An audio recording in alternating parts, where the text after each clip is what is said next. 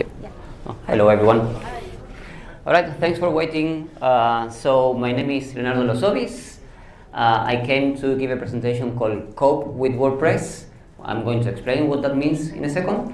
My Twitter is Losoviz, like my surname. My personal blog is leoloso.com. And this presentation is available in slides.com/leoloso/cope with WordPress, cope with the -wp. I would encourage you to actually load this URL because there are some links that I'm not going to show here that you might want to see later on. So we start. So cope, what does this mean? It actually means create once, publish everywhere. So it's a kind of clickbaity title. I'm sorry about this. I didn't invent this term, but that's what it actually means. Okay, so yeah, that's how they promote it. So what is cope? It is a strategy for reducing the amount of work needed to publish our content into different platforms or mediums. Like which ones? Like websites, email, apps, virtual reality, augmented reality, Apple Watch, scoreboards or giant screens, podcast, home assistants like Amazon Alexa, in-car entertainment systems or others, you name it. So the idea is you have an application running where? Website, yeah, maybe you have a newsletter, maybe you have an app, and you don't want to work so much into adapting the content for the different platforms. So the idea is how can we minimize this amount of work that we had to do? So how does it work? It establishes a single source of truth for content, which can be used for all the different mediums. If we have only one single source of truth that works everywhere, we don't need to keep working on reformatting it for each platform. So there's a problem, which is that a single piece of content doesn't normally work everywhere. So for instance, you work with HTML for the web, but you cannot use HTML to make an app. Classes, you use in HTML, class align center, but if you send an email or newsletter, you need to transform that into styles. And then a style like text center doesn't make sense for an audio-based medium. Okay, what does it mean for Amazon Alexa to play some content on the middle? Okay, so not everything works everywhere, and we need to pay attention to the things. So how does it work actually? How can we do this? The key is to separate form from content. So the presentation and the meaning of the content must be decoupled. Only the meaning is used as a single source of truth, and the presentation can be added in another layer specific to that particular medium. So let's see an example. We have this HTML code. Okay, it's pretty simple. It's a paragraph with the tag P. It's aligning the text to the center, and the content is hello world. So this is web HTML, and it's what it is. If we want to reuse it, we need to convert this into something more agnostic that we can use as independent units of data for other platforms. So this can simply be transformed into this. A simple object, an array, or a JSON object. The type is a paragraph, content is hello world, and the placement in this case is center. If I can use the placement property because it's a screen, I use it. If it is audio-based device, I ignore it. But now I can because the data is available as a property. So this is what we want to achieve. If we can somehow transform our content from the HTML content that we use to input into our content management system, WordPress, into something more resembling this structure, we made it. Then we can actually use this content for apps and anything else that you can think of. So why WordPress? Why are we talking about WordPress? Is it because we are in WordCamp and of course we're going to talk about WordPress? Yes, but not just that. Actually, WordPress is quite ideal to implement this strategy, the create once, publish everywhere strategy, because it is versatile. First thing is that WordPress allows you to create many different content models. It's not restricted to a specific one, but through the use of meta fields, you can add the properties that you need. So by default, WordPress has this structure in mind. It is very powerful because you can add new features through plugins very easily. It is widespread. Everyone knows about WordPress. Everyone knows how to use WordPress. Not just technical people, but also marketers, bloggers, everyone. It is headless. So headless is that you can access the content through APIs, and we will actually need to access our content through APIs. And finally, and this is the most important one, it has a blog-based editor called Gutenberg. And blocks enable to easily export the post content metadata. So I'm giving this talk today and not 1 year ago because of Gutenberg. The release of Gutenberg is allowing us to implement this strategy. Okay, so this is what we are particularly interested about, and this is what we're going to actually see in this talk. So let's talk about blobs versus blocks.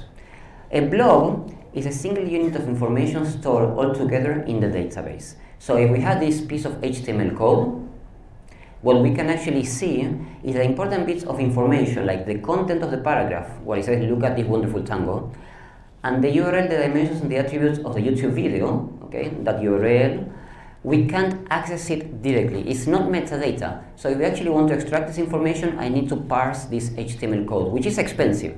It is doable, but it is expensive. So there is no performant, no optimal solution to do this.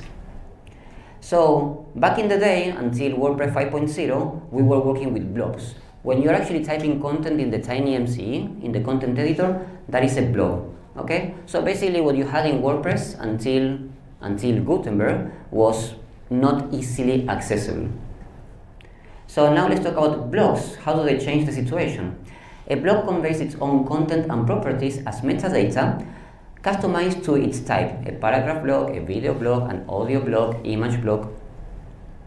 And this is how it looks like. So in the previous screen we had a paragraph and we have an embed of a video. If I represent this as a block, as the data, it's basically an object, a JSON object or an array with two entities. The first one says type paragraph and it has its content. The second one says type embed provider YouTube and it has a URL.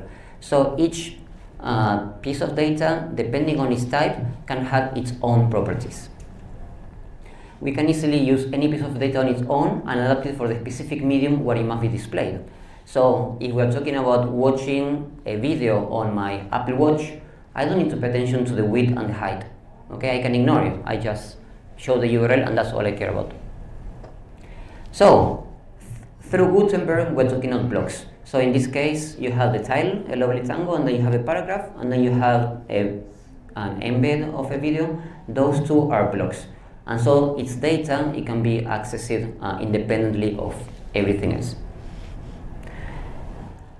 However, Gutenberg blocks, they were not designed to work with code in mind. Whenever they designed it, nobody was thinking of this particular use case. Its representation of the information is different to the one just described, and this is how Gutenberg stores the information. Okay, we will actually make a few observations based on this piece of code.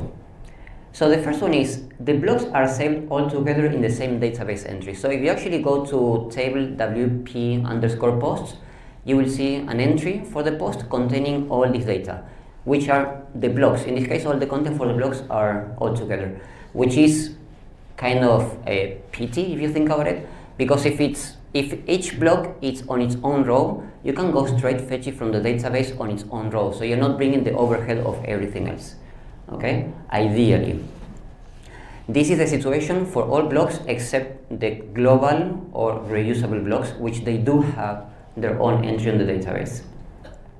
However, and this is a good thing, WordPress provides a function called parse blocks that you give it a piece of content in HTML.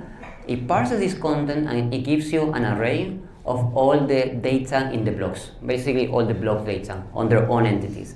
And because of this function, we can work with this. Okay, so no problem, we can actually go to the next step. Next thing that we can see is that the block data, the block type and its attributes are stored through HTML comments. So this is how a block looks like. You can see that at the top it says WP:paragraph, then you have a comment, and then it closes that HTML comment. Then you have another HTML comment, WP:/embed/YouTube, and a JSON code a JSON object encoded into a string with all the property for the block. So these are HTML comments, and this was a wonderful design decision when you're working with web, because now you can store the HTML content on the entry, print it on the page, and it's not visible when you're actually browsing the website for the web. However, this could be a problem if you're not thinking about the web. because an HTML comment may still be visible for other mediums. Okay, so you need to be aware of this. However, it's not a big deal, because as long as you're using the function called parse blocks, you're getting the data from the blocks. You don't need to worry about HTML code anymore in that sense. Okay, at least for the structuring of the blocks. So then we can work with this. This is quite alright. Next thing that we can observe, and this one is more tricky one. Blocks contain HTML. So if you pay attention to the first block, which is a paragraph block, the content is the p tag, look at this wonderful tango, and enclosing the p tag, instead of just look at this wonderful tango. So the p tag is web, is HTML. So it works for the web, but I don't know if it works for other platforms, right? I mean, it may or it may not work. I cannot make that assumption. And this is a problem, because HTML code is not useful for other mediums. So then the solution to this is that we need to strip those tags, okay? And we can keep only the semantic tags. Like for instance, if you use strong, which is to make a text bold, instead of using B, you can actually do that, or using EM instead of using the I for italics, because these are semantic representations, and being semantic, they can be interpreted for different mediums. So Amazon Alexa, when it's reading text, if it finds the strong tag, it can actually emphasize that sentence. Okay, so then it is okay to keep the semantic tags. Everything else, strip it out. So this is something we have to be careful with. And finally, the last one, and this one is even trickier, is that in this case, the video caption is stored in HTML and not as an attribute. So if you see at the second block, you can see there is a caption, an exquisite tango performance. And this caption is stored between the fig caption tags, but it is not stored in the attributes of the block. And this is an issue, because now to access that piece of information, if I want to show the video caption, I need to extract it from the HTML. I need to parse HTML content like in the old days, basically. In this case, the regex, the regular expression to do it, is a very simple one. Okay, doing that, we obtain the caption. But the problem is that we need to do this block by block. We need to identify what properties are stored as HTML and say, I need this property, I need to extract it. And then you need to create a regular expression to do it. This one was very simple, but other ones are more difficult. So this is something that works, but it could have been better. And yeah. So implementing code. Now what do we have to do to actually implement the algorithm to produce the metadata from the block? The first step that we had to do is to simplify the structure of the JSON object returned by function parse blocks. The second step is to extract the pieces of metadata from each block, transforming them into a medium agnostic format. And the third step is to make this data available through an API. Okay, I'm going to show these three steps one by one. So the first one, we need to simplify the JSON object that we get back, because on one side it has missing data. If you have a reusable block, it is not fetching the data from that reusable block. And then because it adds data under multiple levels, so it is not easy to browse, which is for the nested and the group blocks. This is how it looks like. I'm going to show you a tiny bit. So this is a simple block here. It shows the data like this. Then it has an empty block divider that is adding between two blocks all the time.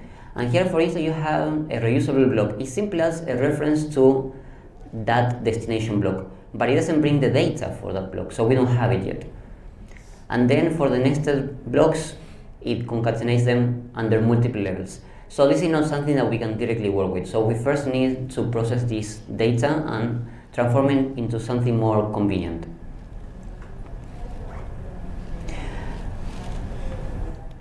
So what we do is to basically iterate through all the data and add it on a first level. In the case of the global block, we fetch the destination content, and in the case of the nested and group ones, we move everything to the first level. I have the functions here. I don't need to actually show you in detail, but it's basically 4 functions. It's very simple. And the result is that all the content here is now in one single level. So now this is something that we can actually work with. And to demonstrate this, we can create an endpoint in the WordPress REST API to access this data, which looks like this. So I have here, oh, that looks very tiny. So I have this WordPress blog post, okay, with plenty of blocks. It has a video, image, some images which are missing, a video, audio, okay, pretty much a tiny bit of everything, a tweet, okay. So how do I see this data? Here you are, maybe you cannot see.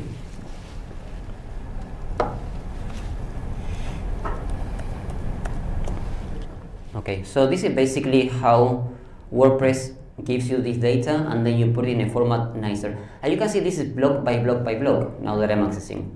This is the first block, which is a paragraph. Then I have an image, another paragraph, then I have a YouTube video, okay? So you're basically transforming from the blog post into a JSON object through which you can actually manipulate and use this data. This is the first step though.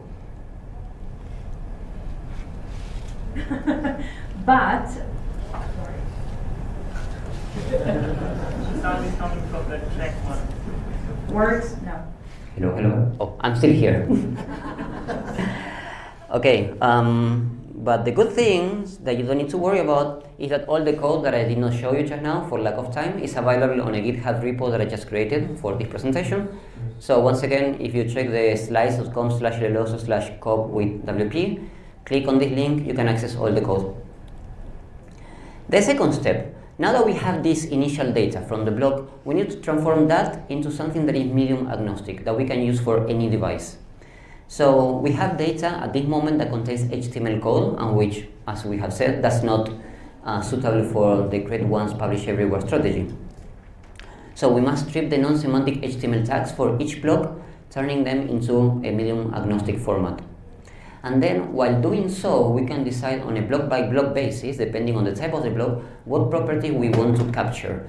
If it is a paragraph, just the content. If it is a video, the URL, the width and the height. If it is an image, the same, and etc.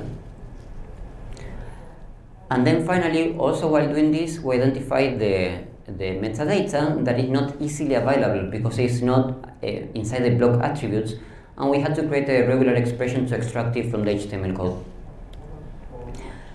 So something very important is that not all block types are suitable for this strategy. Some block types are only working for the specific medium that we have here, screen device, maybe only for HTML, so we can't transform them. So for instance, core columns, core column, and core cover, I don't know how to represent a cover for an audio device, for instance. It just works on the screen, so maybe I will ignore it for the time being.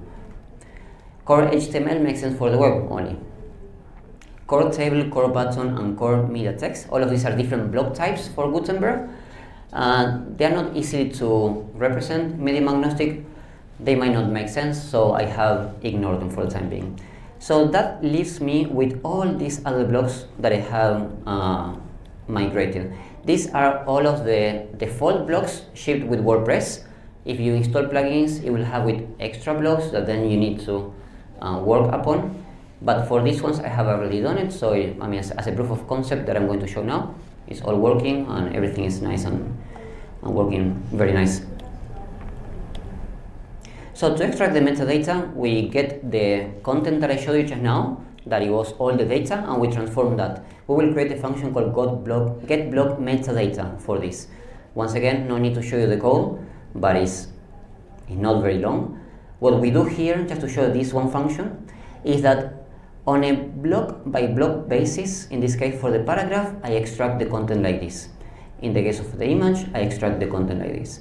In the case of a YouTube embed, I extract the content like this. So on a block by block, I say how to extract the data.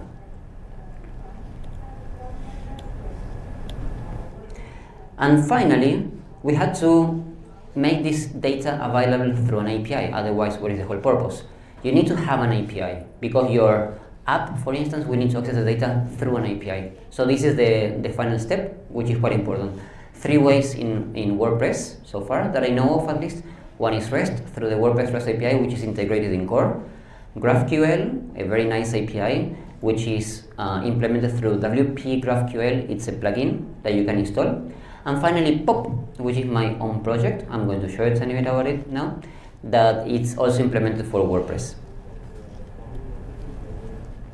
So let's see how to export the data through each of them.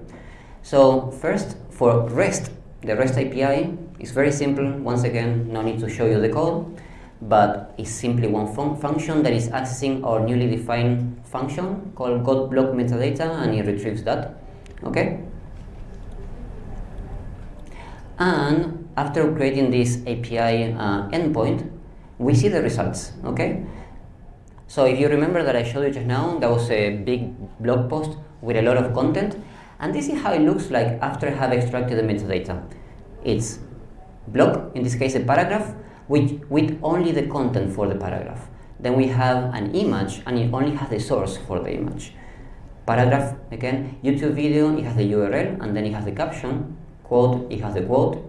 And here the site has text, and it has the HTML semantic tag that I can actually keep. Okay. For the heading, as you can see, something that I have done. The heading is basically H1, H2, H3, H4, H5, H6. Okay, it's an HTML tag, but can I use that in other devices, other formats, other platforms? Maybe yes, maybe no. So just to be on the safe side, I transformed that into small, medium, large, extra large, extra, extra large. So now what we have here in something agnostic for the heading is extra large, which is heading 2. Then we have the gallery with all the images and the width and the height for each of the images. The list has all the items. So this is awesome. I mean, basically we got it through this, because now this is data that is available to any of your devices, and you don't need to actually think about it anymore. You go to your blog post, you create a new entry, and that huge piece of HTML is automatically transformed into something that you can access for every platform. This is magic.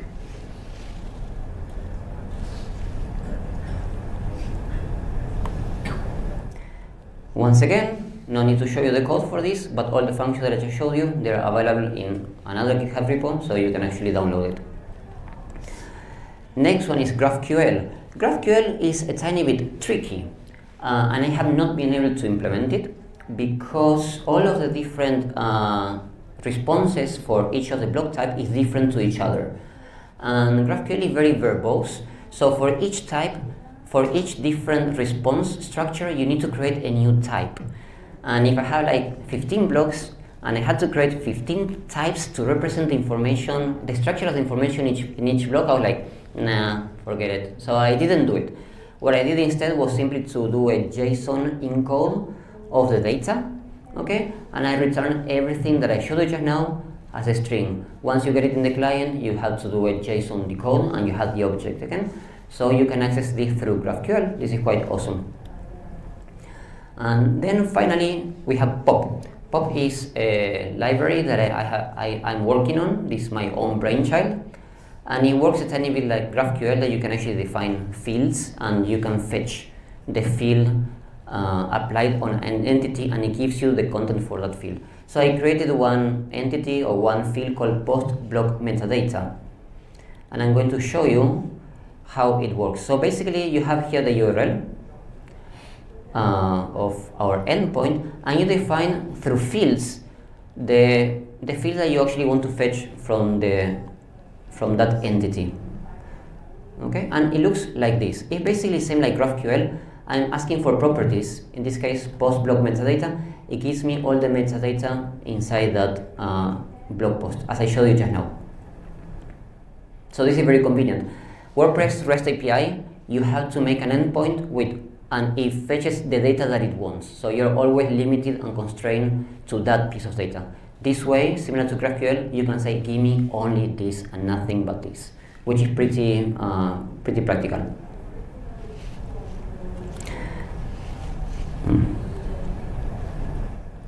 But something even better that I have been able to implement through this API is that you can also filter the blocks by the block type.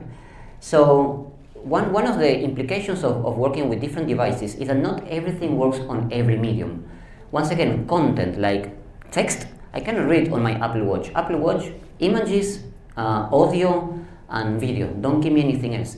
So I only want to query for the content in this blog post, but not everything. Just give me the video and nothing else but the video. So this is what it does. It allows to add a blog name attribute where you define what type of blog you want. If I actually click here, once again, now what I have is from a list of posts only the videos. If they don't have any video, it doesn't give me anything, even though it does have content.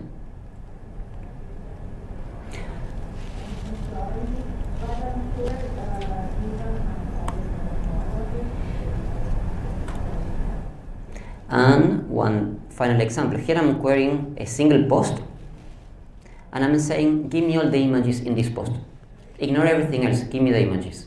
Once again, I want to get the images only for my Apple Watch. Okay, so this is what I get. And the beautiful thing about this is that when you're actually inputting the content through Gutenberg, you're not thinking about this. Okay, you're just adding your blog post, but you can use it for any other device.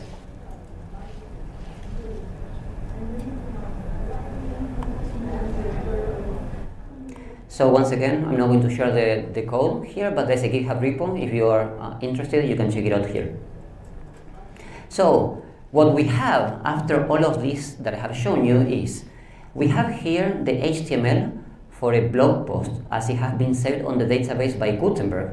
Okay, something that is divided by blocks, but that is not readily accessible.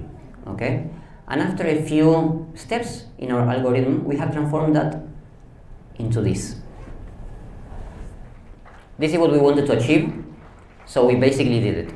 Okay? So conclusion. The COP, which means create once, publish everywhere strategy, helps create several applications which must run on different platforms or medium: web, email, apps, home assistants, virtual reality, augmented reality, audio, you name it. The way to do this is by creating a single source of truth for our content, which separates form from presentation. Because it is block-based, Gutenberg makes all metadata inside the post readily accessible through APIs. And now we can implement this strategy. It is not optimal, as I mentioned just now. We had to parse HTML code. It's not the best, but it works, and it works pretty well. And as a result, the effort needed to release our applications to multiple platforms can be greatly reduced. This is what we wanted to achieve: success. So this is it. Once again, I need to mention this. The slides are available online. Check it out, because all the links are actually pretty useful, and I couldn't show everything that I wanted to show here, lack of time. Thanks very much. Okay, thank you so much, Leonardo. Does anyone have questions? No? Okay, if you have any questions, you can also direct questions to Leonardo separately, because we're running short of time. Okay? Anyone? No? Okay, so approach him separately. Thank you, Leonardo.